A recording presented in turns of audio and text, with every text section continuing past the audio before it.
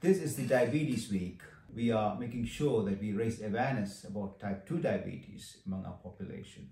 Diabetes comes with a lot of complications which affects your heart, your brain, your legs, your nerves, kidneys, eyes and whatnot.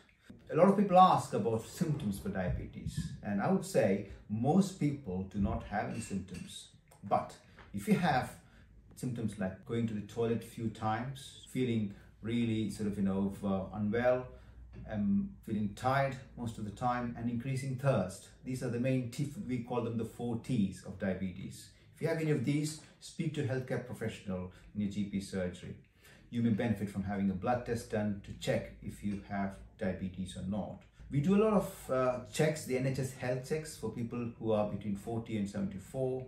We recommend people attend that, which helps us to identify people who are at risk of diabetes. People with high blood pressure, people who are from the South Asian or Afro-Caribbean background.